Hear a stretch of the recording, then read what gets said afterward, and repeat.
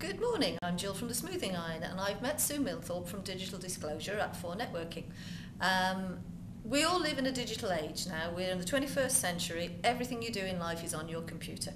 Now for me, I've been speaking to Sue for many a month about the things that you need to do as far as backup's concerned. She's always saying, never back up because then I can't save anything for you.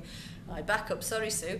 But one of the things that had happened to my son is absolutely dreadful. He was a student with 3 weeks to go before his final major project, and his computer died and his hard drive went with it. So though he'd been a really good boy and he'd backed everything up on his hard drive, the lot went. So there you are, 3 weeks before the end of your college project, and everything is gone.